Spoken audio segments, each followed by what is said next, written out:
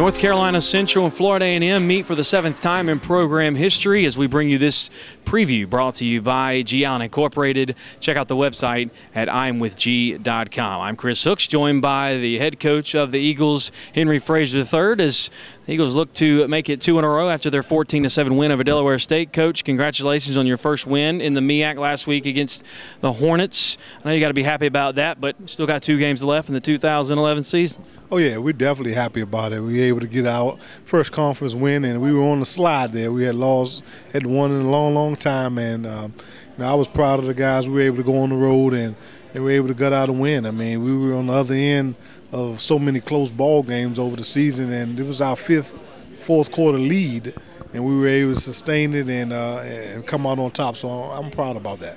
Yeah, it's good certainly to get that win because they're seeing the fruits of their labor in that 6-game losing streak. I know it'd be frustrating because you were doing the right things. You were building the program, and so you finally got to see that win. Hopefully you make it 2 in a row as you get ready to take on Florida A&M. And that's going to be a very tough challenge as a team in the thick of a very, very tight MEAC title race. Oh, no question. They're a good football team, and yeah, we're going to continue to do the things that we believe is in the best interest of our football program, and we are building the football program, and we're going to continue to work hard, watch film, develop game plans that gives us the best opportunity to win football games. And yes, Florida A&M is good. They're a special football team, and we got our work cut out for us.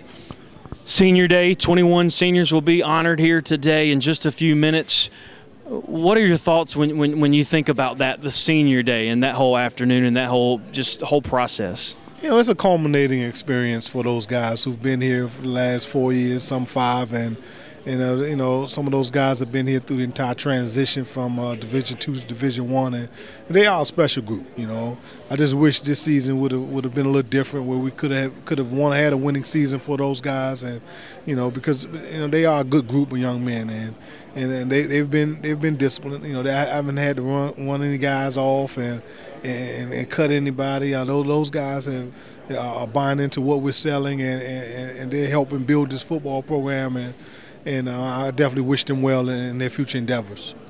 Well said, Coach. And I know it's going to add some extra meaning. We're winless at home at this point of the season.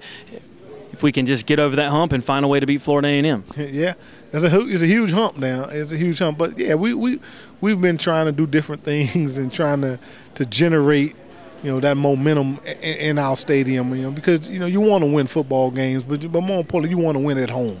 And we're going to continue to try to figure out ways to make our home field a home field advantage for us. And we're hoping that we come out focused, and we come out trying to make some good things happen. And that's been really the MO for this ball club. When good things happen early, they tend to play a good 60 minutes of sound football and kind of stay in ball games. But when bad things happen, we kind of drop our head and kind of lack a little leadership, and it's hard for us. It's hard for me as a football coach to get them back refocused and get them on track to go out and compete. So we can have good things happen, then it gives us a solid chance to win ball games. Does that add any extra pressure to make some good things happen early, the way the last 2 things have happened at home?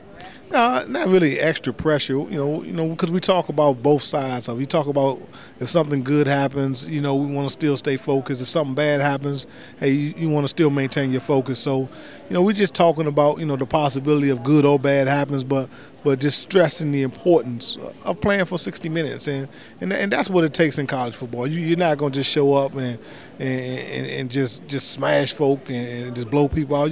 We're not that good, So we know we're going to be in dog fights, and we know when that confidence level rises, we can play with anyone, but when it's not as high, then we tend to sort of open the floodgates and it get ugly for us.